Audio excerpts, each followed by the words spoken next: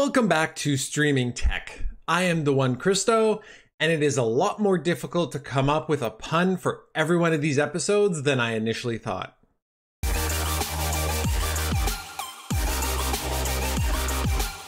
So welcome back, everybody. Today we are going to be talking audio. So in our last clip, which you can see here, or probably here, I went over the comparison between a Blue Yeti and a Blue Snowball Ice. The Blue Yeti came out as the winner quality-wise, and so that is what we're going to be working on setting up today.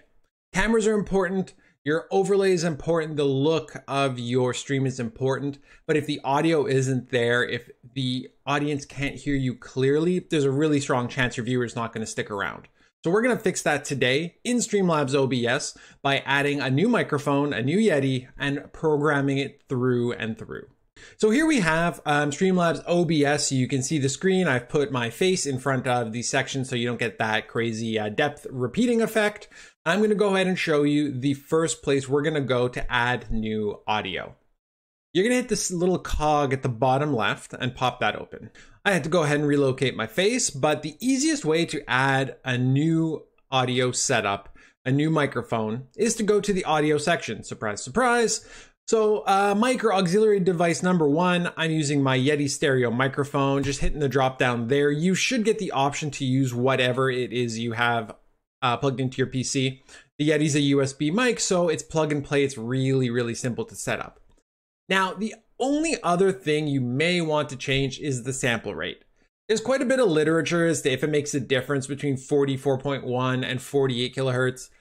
Honestly, it's so minimal, you probably won't notice the difference. There is a little bit of literature that says 48 is better. I'm going to make that change, and I will link as well in the description below one of the websites that I read that I liked the most regarding the sample rate. So you can take a look there and see what you think and if you think it's worth changing. Now that I'm in here, I'm going to go ahead and I'm going to switch off my Yeti, and we're going to go with the new Yeti I just added, which has no filter set up to it at all. So here I am. It might sound different. It might sound the same to you, to be completely honest.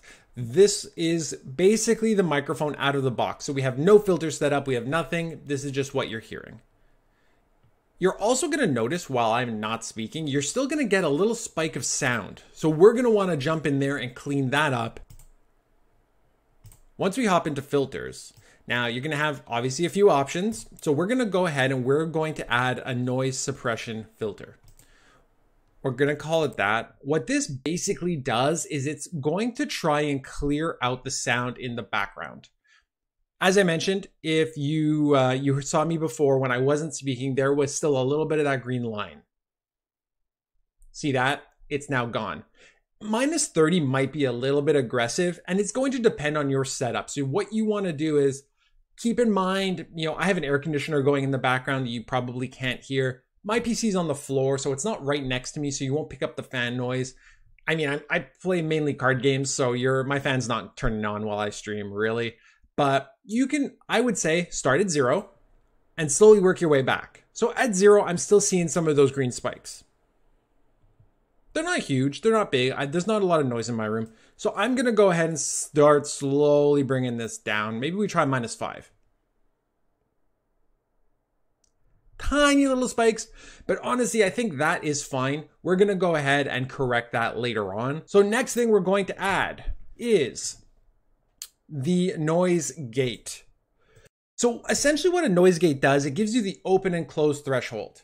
Once sound crosses the open threshold, that minus 26, that's when you're going to start hearing noise, hearing voices, etc.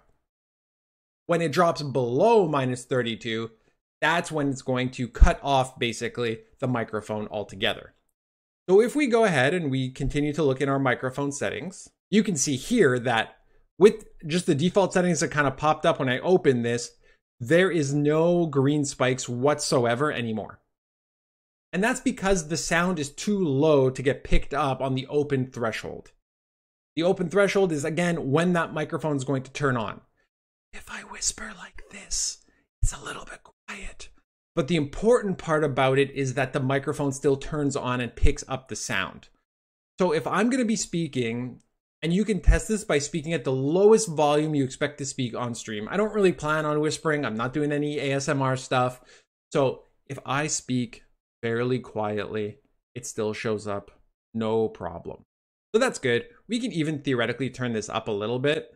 But if you notice now, when I speak a little bit more quietly, watch the green bars disappear. They somewhat disappear randomly while I'm speaking. So you can see that I'm not necessarily getting all the volume, every word. Some of them at the end of my sentences are probably being dropped off, and I'll listen back to the audio to check that. But I think that that's something you want to be cognizant of. If you have it too high, you're going to end up catching a few of those words and they're going to get lost because in between your microphone's not going to pick. So we're going to drop this down. Let's give -30 a try. So if I speak quietly now, see how every word is picked up? The green bars are staying pretty much the whole time. You should be good to go. So I like that at -30. You know, most people I would say are probably a little bit closer to -25. Just the way I speak, my voice, -30 feels a little bit better for me. You want to make sure you're not going too low because then everything will get picked up. Close thresholds, you want this to probably be somewhere in the neighborhood of 5 to 10 decibels below your open threshold. So if I leave this here, it seems fine. It looks good. I'm pretty happy with how it's looking when I'm looking at the sound at the bottom of my monitor here. So I think we're gonna stick here. Now it does seem a little bit quiet, and that's what we're gonna do in the next step. On a side note, you've got attack, hold, and release timers here. These are in milliseconds, and basically they measure the attack time is how quickly that microphone's going to open to pick up the sound. So you want to have it be fairly quick. Hold time is going to be basically how much time that microphone's going to stay open for. Once you hit the close threshold, how quickly it's going to, or how long it's going to stay open. And that release is how quickly it's going to close once you hit that close threshold. So I typically leave them at default. They've served me fine so far. I like them there. We're just going to go with that. So the third piece is the compressor. So we're going to grab a compressor filter. We're going to add this in. Now, what a compressor is going to do, a compressor is going to bring up some of those lower sounds and it's going to bring down some of the higher ones. You don't want to blow out your viewers' eardrums, so you don't want to be hitting that red too often. And when you do, you want your filter to help you bring it down.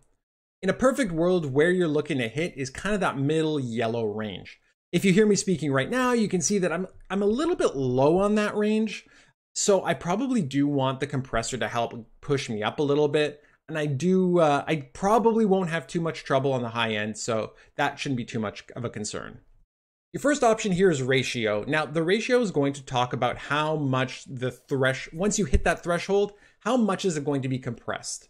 The industry standard's usually around 4 or 5. That's kind of mid-range, 10's a little bit high, so you're getting a lot of compression.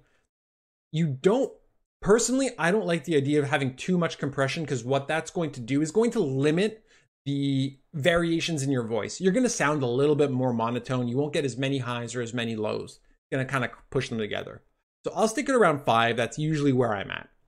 Now, threshold. The best way to measure threshold is to speak really loudly into your microphone and make sure that that threshold does not allow you to get way into the red. So brace yourselves, guys. I'm going to pick up the volume a little bit and play with the threshold. So maybe turn my volume down a little bit while I'm playing with this. So if I speak really loudly, actually, this is kind of nice at -18 because as you can see, the higher I go, the lower it's bringing my volume. Whereas if I go the other way around, I'm just going straight into the red if I speak loudly. That's actually the opposite of what I'm trying to do here. So the compression is really, you want it to land you somewhere mid-yellow. So if I speak really loudly and I'm in the red, I probably don't want too much of that. What I do want is to be able to be kind of like this, around -15 or so. See where I'm almost in the middle of that yellow range? Like that's pretty much where I want to be. Now, again, if I'm speaking a little bit more normally now, you're going to see me kind of fall maybe a little bit short. So we're going to want to play with that a tiny bit. Now, the attack and the release, same principle. Attack, how quickly does that happen? How quickly does it trigger? Release, how quickly does it lay off? So I typically leave those basically at the default level as well. But where I'm going to go ahead and add a little bit extra volume is at the gain here. So this is the gain after compression.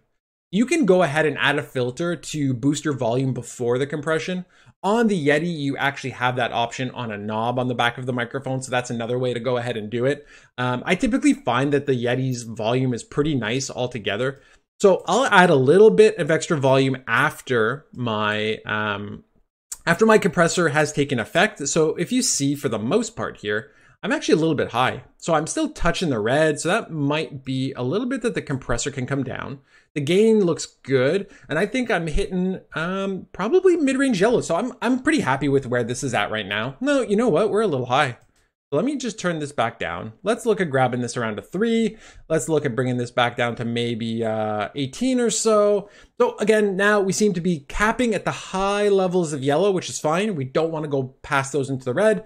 But most of the regular conversations we're having kind of hang out in that red range. So yellow range, sorry. That's pretty good. Now, the last thing you're going to see here as well is sidechain / ducking source. Now, what you want to look at here is theoretically, if you have your game and you have it playing through your PC, you're going to have basically your different, I have it listed as headphones. So you're going to have your different options of audio. And if you set it up to have, let's say your headphones, or in this case, your just audio from your PC, what'll happen is while you're talking, it's going to lower the volume of your game or whatever background you have. And the other way around, when you stop, it'll pick back up. It can be a useful feature. Again, based on the games I play, I'm playing mainly card games. The volume doesn't vary much. My voice is pretty consistent the whole time. So you're not going to see as much need for that. Some other people do like using it. It's just not something I've ever done. So that's it for this episode of Streaming Tech. Thank you all for checking it out. If you like this, please hit the thumbs up below and throw into the comments what you think. Did the filters work for you? Did you like them? Did you tweak them or change them? How did it work for your stream? Please keep me posted. Let me know. Check me out, as always, twitch.tv/TheOneChristo, and you can listen to my stream. Let me know what you think of my audio, my music, my gameplay in the background. And at the same time, hit the subscribe button here to check out my next video. Thank you so much for watching, and I'll see you next time. Oh, what a lovely tea party.